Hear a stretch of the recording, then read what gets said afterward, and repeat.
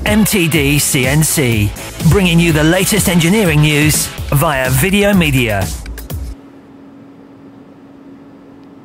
Now Bernard, the Starrag STC 800, now big part of your business is casings. Could you tell us a little bit more about the casing market? Well, casing has always been one of our core competencies. For us, well, it's maybe not that obvious, but there are still some distinct challenges that come to machining casings. First is we have challenging materials. We have titanium, we have nickel-based alloys, we have high accuracy, we have difficult access to certain features, especially on the inside and so on. So again, for us, it is our goal to have the most dedicated and most advanced solution for our customer. So this means we have to understand the process, we have to understand everything around the process, we have to integrate things like milling and turning. We have a competence in fixture designs for that, for milling flimsy sections of the part, but also the issue of machining the internal features. Those are problems like back chamfering, those are things like using angle heads.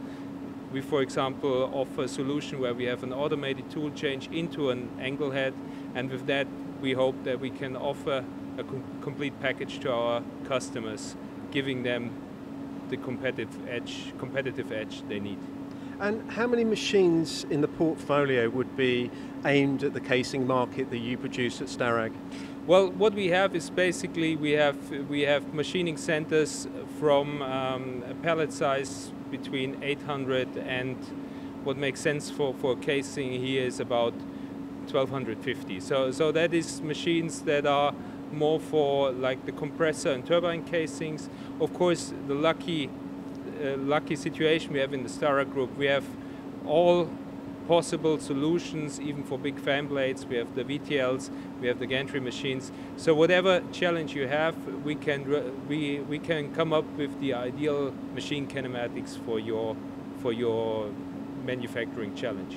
And yet again, the principle is you're a customer, we can make it better, quicker, more cost effective, so we build the machine tool around your solution. Well, in the end it always follows that route, because we have to understand our customers, we have to understand the application, and that allows us to design the machine and everything around the machine to give our customer the competitive edge, as I said. Bernard, thank you very much. Mark, it was a pleasure.